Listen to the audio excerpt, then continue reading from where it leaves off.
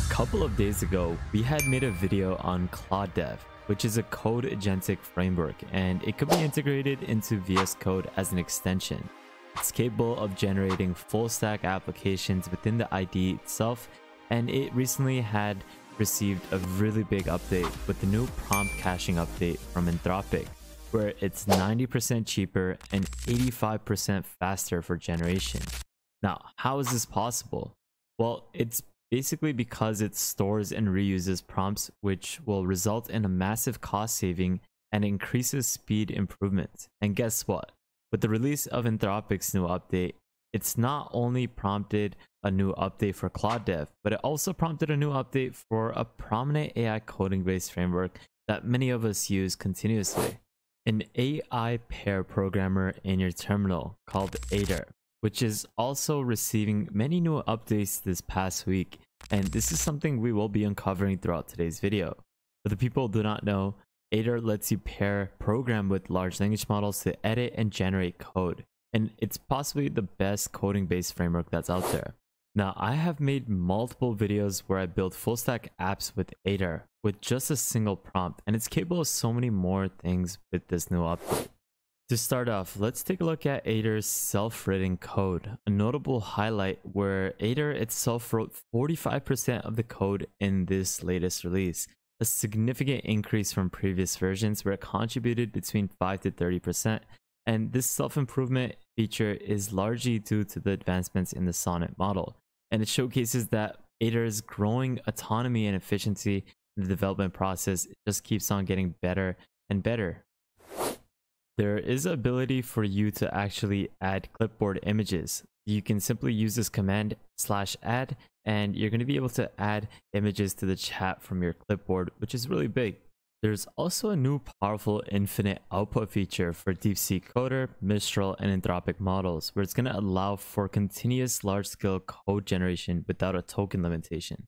This is quite big because it's going to leverage a larger token output and an improved chat mode for more flexible interactions. There's an enhancement for web scraping, robustness in token usage, as well as cost reporting. So you have these cool new features being introduced.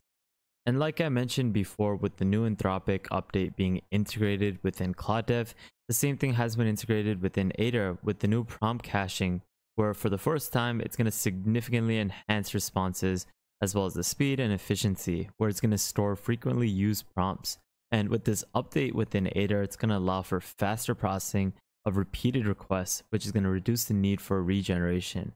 It'll also improve the overall performance and the resource management, and it's going to make Aider more responsive during extended sessions. There is a new ability to also run shell commands, and it's going to allow for you to launch browsers, install dependencies, running database migrations, executing programs, and even test cases directly within the tool. It's going to also add features such as expansions for read and drop displaying different active chat modes. It's going to have reset features, commands to clear chat, and it's also going to have a repo map management so that it's basically improved with the new option, and it's going to allow for better enhancements.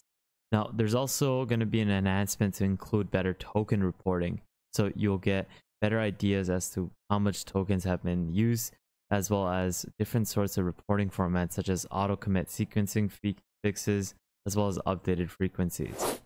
And like I mentioned before, it just keeps on writing code for itself, and you can see that Aider wrote 68% of the code in this release, which is just nuts. Also, not a lot of people know about this feature, but you can actually access Aider within your browser, and this is something that I'm going to be showcasing throughout today's video. Now, before we get started, I definitely recommend that you take a look at the Patreon page so that you can access the new subscriptions that we'll be releasing this week. So before we get started, there's a couple of things that you're going to need to have beforehand. These are prerequisites such as having Git installed, an application that will help us with the ability to install Aider. You're going to need to have Python as well as VS Code. So install these things, and once you have all of them installed, we can then proceed forward. Now, the reason why I want you to install VS Code is because you can then integrate the terminal of Aider within VS Code, and it will give you a more cleaner and sleeker look. Once you've installed all those prerequisites, what you want to do if you're on Windows, just open up your command prompt. Once that is done, simply just go over to the installation tab or the docs, which I'll leave a link to, as well as all the other links that I use in today's video in the description below. Once you are here, if you're on Windows, simply install Aider by copying this, but if you're on Mac OS, you want to follow through with the commands over there. Now, what you want to do is just simply paste it in and click enter. This will start installing Aider, and once it finishes doing that, what you're going to need to do is you're going to need to configure the model of your choice. Now, I've made a video where I showcase how you can utilize Open or Ollama as well as local models so that you don't need to utilize GPT-4 Omni or Anthropic to basically utilize Aider, and it's basically going to be free of charge because you're going to be utilizing local models to host Aider. But in the case you want to do that, just watch this video where I showcase how to install Ollama with Aider, and this is something that you can easily get started with right away. What we're going to be doing is utilizing the Claude 3.5 Sonnet model. So in this case, we would have it as set Anthropic API key since we're on Windows, and we're going to paste in our key over here. So simply paste this command into your command prompt and just click enter. Once you have done that, you have set your key, and you can simply start up Aider by just simply typing in Aider into your command prompt. And there you go. Now in this case, I generated a calculator app where I told it to create me a calculator app, and this is where it created me a file, calculator.js. So let's actually go take a look at this. And there you go. You have your calculator app where it's going to be able to do different calculations for you. And this was something that I generated with one single prompt. Now there's so much more to this, and I definitely recommend that you take a look at my previous videos on Aider because it goes further in detail and showcases almost every feature, where we've basically utilized many of these features and commands to showcase the capabilities of Aider.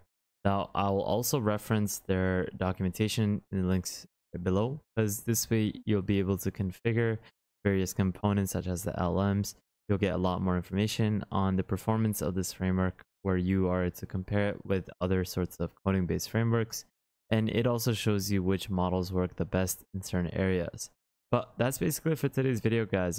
Now this video, I'm actually going to take the time to compare claude-dev to Aider. Now in my opinion, I definitely prefer claude-dev over Aider. Not because it is 20 times better or anything like that, but it's just way more easier to utilize claude-dev.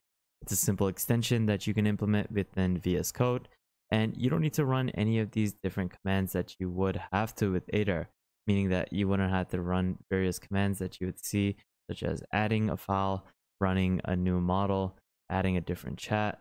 And this is just more configuration and more headache for a coder.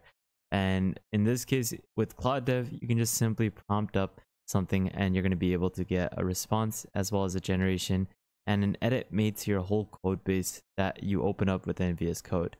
So in simple terms, it's just easier to apply different changes, and it's easier to develop with claude-dev rather than Aider.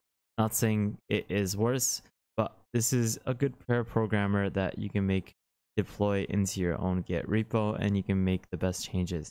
But I would definitely recommend that you try using claude-dev before you utilize Aider, and see if you like claude-dev more than Aider, and that way you can get a better feel as to what you would want to utilize these two frameworks for.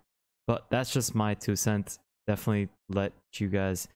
would definitely let you guys explore what these two frameworks are about and what it would truly mean to you. So I'll leave both of them in the description below so that you can get a chance to check them out. I just want to say thank you so much for watching. I'll leave all the links that I used in today's video in the description below. Make sure you take a look at the Patreon page so that you can access different subscriptions completely for free. Make sure you follow me on Twitter, a great way for you to stay up to date with the latest AI news. And lastly, make sure you guys subscribe, turn on the notification bell, like this video, and check out our previous videos so you can stay up to date with the latest AI news. But with that thought, guys, have an amazing day, spread positivity, and I'll see you guys fairly shortly. Peace out, fellas.